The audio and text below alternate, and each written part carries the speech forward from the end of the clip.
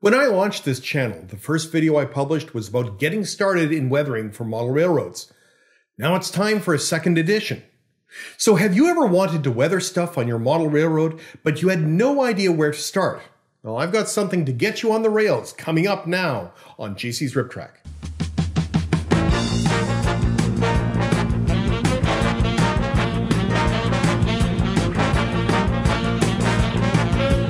Hi there, my name is John and welcome to JC's Rip Track, a place for advice and tips on adding realism to your model trains or modeling anything for that matter. So if you're looking for ways to transform your plastic models into something that looks like it belongs on the rails today, click on subscribe and that little bell icon to receive a notification every time I upload a new video. So what kind of experience do you have when it comes to weathering? What parts of it do you find frustrating? What aspects do you enjoy? Let me know in the comments section below. Weathering stuff on your model railroad, be it rolling stock, locomotives, buildings, or pretty much anything else, can seem to be a little bit intimidating. I get it, but it is a rewarding part of the hobby. Still, there are a few things that might stand in your way of grunging up your locomotives and your rolling stock. First, you might not want to spoil the new factory paint job, possibly reducing its resale value. Second, you may not know where to start, or third, you've tried it and the pastels and chalk have just left your model looking dirty. From its start almost 3 years ago, I've dedicated this channel to taking the mystique out of both painting and weathering. Still, we all have to start somewhere, and I've built and painted models across several different genres, and I've picked up many tricks along the way.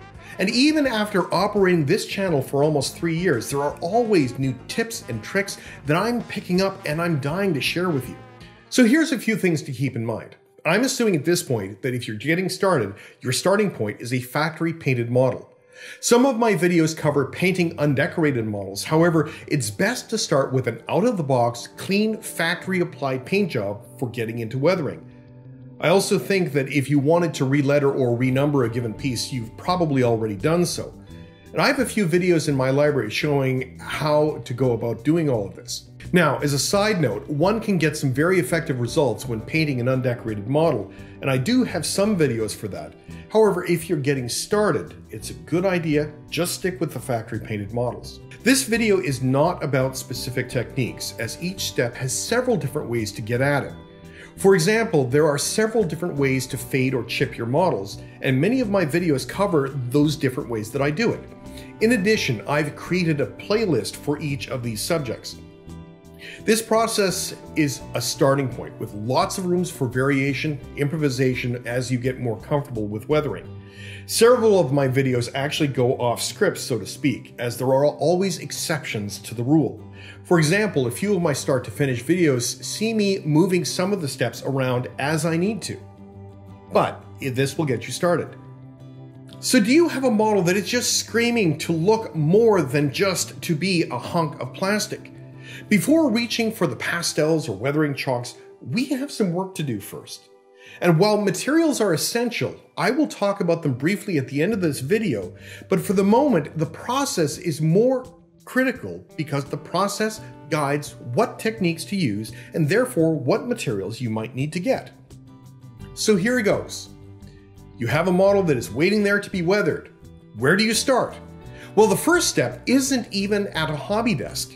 Research is the very first thing that you need to do. Researching the prototype is an excellent way to get started in weathering. First, look for pictures of real-life examples of the model in question. In particular, check out the Railroad Picture Archives or railpictures.net, or do a general Google search on the road number of the model that you have. Even if you don't find the exact road number match, you can find other locomotives or pieces of rolling stock that will help you see the patterns in weathering. Now, don't feel that you have to replicate the prototype, but prototype pictures can provide all kinds of inspiration and a goal to work towards. For example, you could find a rusty leased locomotive inspiring a worn-out CSX warhorse. Also, rolling stock paint and weathering schemes evolve. Generally, the newer the picture, the more weathering that you're going to see. However, locomotives and rolling stock do sometimes get new paint jobs from time to time, so that's not always a good indicator. Weathering also reflects their environment. Think about the climate and the weather patterns that your trains pass through. Is it dry? Is it humid? Is it cold and snowy? Even if your layout is set in the country, has the car or locomotive passed through a major urban center? Chances are it probably has. All of these give clues as to what realistic weathering might be there. All of these give different clues as to what kind of weathering it might have. One key point to remember is that weathering tells a story. Every car or locomotive you see in a prototype picture has a story behind it, and the fading, the rust, and the chips all help tell that story. Now, once you've done the research, you can get to work on your model. Now, I talk about tools and paints in a little bit at the end of this video and throughout many of my existing videos. But I will also do a companion to this revised video by providing a starting kit video. But remember, this is about process, not technique. Step 2 is preparing your model for the work that you'll be doing on it. On rolling stock, this is usually removing the trucks and the wheel sets. For locomotives, it's more complicated. If possible, remove the shell and carefully take it apart into larger chunks like walkways, cabs, and the main body. Locomotives can be a bit more fiddly, but the principle is still the same. You may want to clean the model depending upon how many fingerprints it may have accumulated, and sometimes there's some oils from inside the mechanism that have gone onto the shell. And while this falls more into technique than process, between each step, I apply a clear coat, whether flat, satin, or gloss, depending upon what I'll be doing next. Usually my rule is flat before acrylics and gloss or satin before oils. It protects the work that you've just done and helps set up for the next step. Then, of course, once all is said and done, you may wish to finish the model with a flat clear coat or something like that to protect it and reduce the shine. While I'm getting a bit ahead of myself, having a selection of clear coats on your paint rack is a very good idea. The first natural step in the weathering process is fading. This is what I do most of the time. Fading is what happens to paint on large objects when exposed to the sun and blown dust over time. The sun's UV rays fade the color of the paint, while blown dust can abrasively wear the paint away. And you can do this with various techniques, with whether using an airbrush or several different hand brush techniques using acrylic paints or oils. But the main idea is to make the paint and the markings look worn rather than factory fresh. I have several videos that feature fading techniques, and many of them don't use an airbrush. Pin or detail washes. If you've ever looked at a full-size rail car, you'll notice that panel lines and details are much more distinct because of shadows, accumulated dirt, or the very depth of a panel or door. The first significant step is to use carefully applied washes to make these details pop out, giving the illusion of volume. And while it may not be obvious, if there were one essential step for making a model look realistic, this one would be it. Making details stand out help create the illusion of size, and with it, realism. Remember that rail cars and locomotives are constantly in use, moving goods from one place to another. Workers climb all over them to load and unload them to make sure they're in good working order. And as good as the paint can be, no paint job can withstand daily abrasive contact over years of continuous use. The older the car or locomotive, the more likely there will be places where logos have worn away or paint has chipped down to the base metal. There are several different chipping techniques, but they fall into two major categories. The first is additive, in that the paint simulates chipping by adding it to the model. The second one is subtractive, in that the outer coat of paint is partially removed to show the color underneath.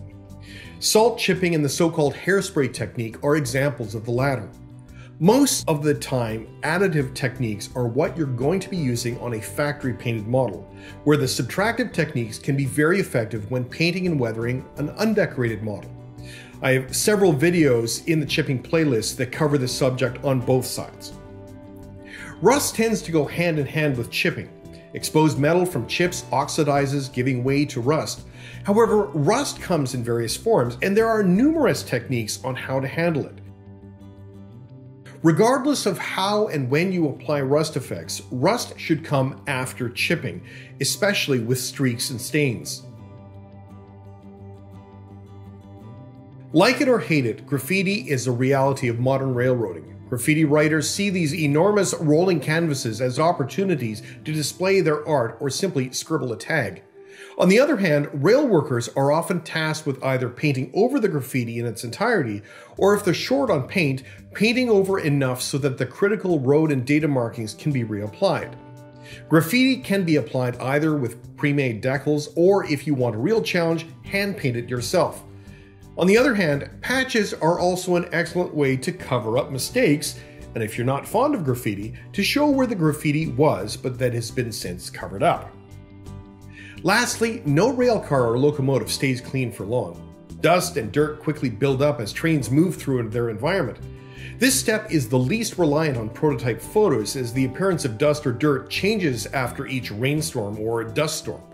Similarly, grease and fuel stains often come out over the dust in various places where it's recently been applied, and sometimes it even soaks right into the dirt itself and makes a nasty mess. So this is a reasonably reliable process to get you started, but it's only a guideline. Once you get some practice under your belt, there are times where improvising or switching things up happens in the process, and that can give you a better result. For example, faded and worn out graffiti might mean taking a couple laps through the process, repeating a step, or moving the graffiti step before the fading or chipping step. Now, as a bonus, here are some materials that you should probably have on your weathering desk in order to get you started.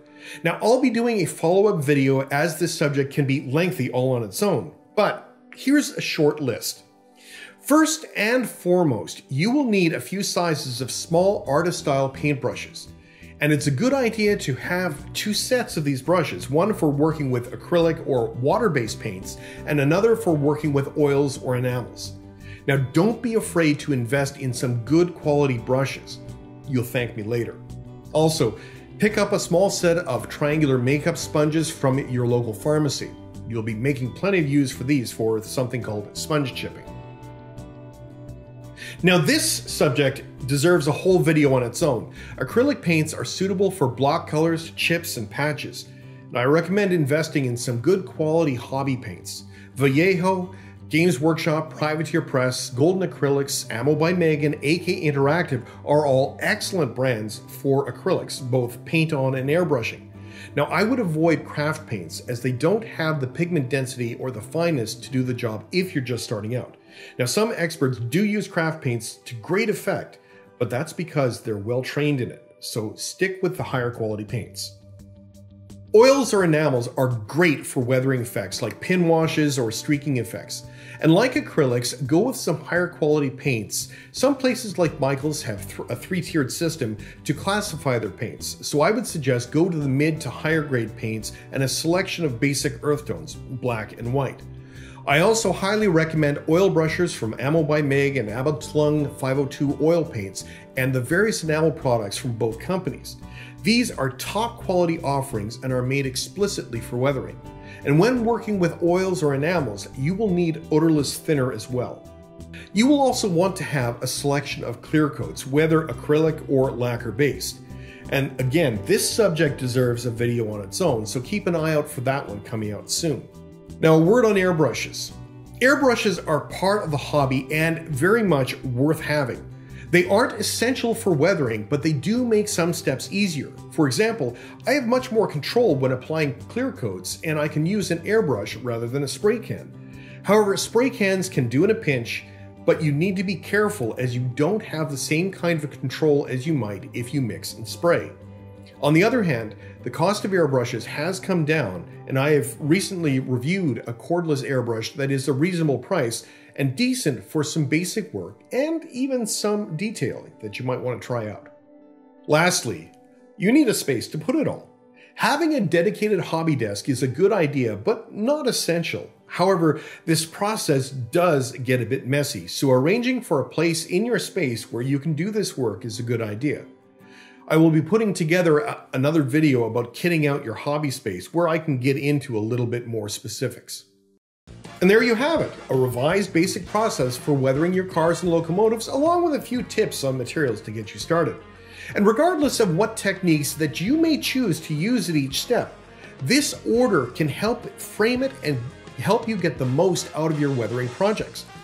If you're interested in ideas for techniques to use, check out my other videos. So if you want more tips on how to get the most out of your weathering and painting projects, don't forget to hit subscribe and the little bell icon so you won't miss any upcoming videos. Also, check out my library of materials, both old and new, to help you on your weathering journey. And thank you so much for watching. Good luck, and may you keep on track.